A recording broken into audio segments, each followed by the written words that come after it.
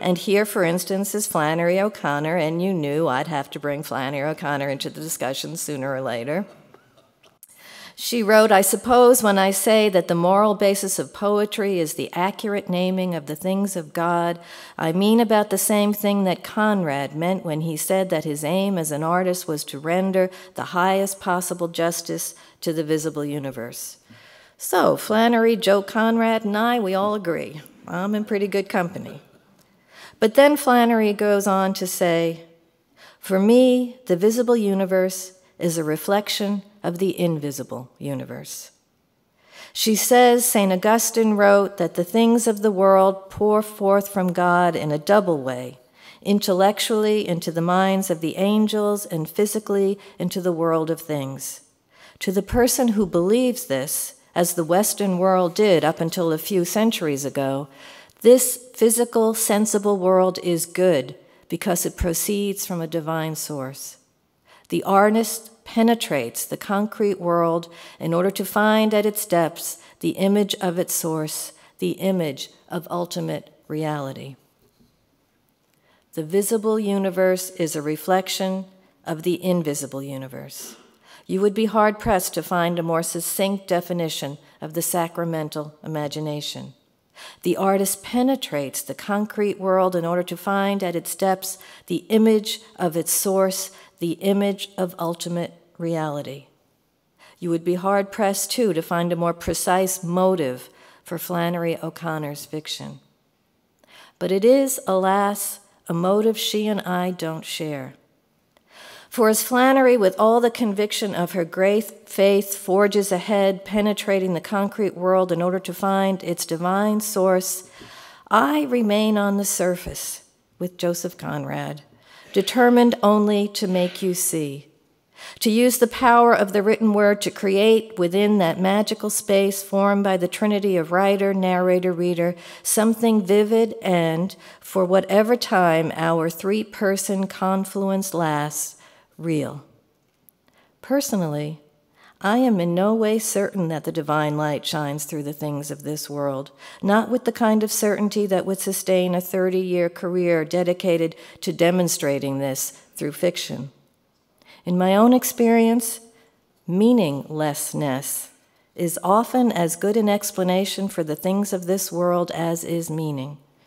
In matters of faith, I am as aware of wordplay and disingenuousness and outdated dogma as was my agnostic grad student, not to mention the role that fear and confusion, sentimentality and shallow thinking can play when we confront our most fervent hopes and deepest terrors. The Jesuit notion of God in all things is marvelous, but it takes a faith I don't have to keep another notion, one we call wishful thinking, from snapping at its heels. I am a born and bred Catholic, even a somewhat public Catholic, a practicing Catholic as well, although I sometimes joke when asked that, yes, I am still a practicing Catholic, if practicing means still working at it, still not doing it very well, certainly not yet ready to take the stage. But I approach my faith with none of O'Connor's breathtaking certainty, probably not with the certainty of most of you in this room. But that personal, autobiographical stuff belongs to the real world. And as I've already pointed out, I have little worth saying about the real world. It is only the conjured world, the universe made visible by the magic of art, that interests me and compels me to write. And it is this conjured world, this world created through the written word and with no other motive than to make you see, that I find, much to my own surprise, that something of the invisible makes itself known. I don't mean this in a supernatural way, a fiery response to my prayer to the Holy Spirit. When I was a very young writer, I was on a panel with two other women writers. One was a rather august novelist with many books already published. The other was another first novelist. And when the Q&A came, the first question was, where do you get your ideas from? And the august novelist leaned forward immediately and said, the Holy Spirit.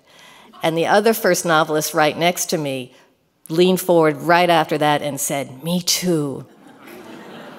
And I thought, I am in the wrong profession.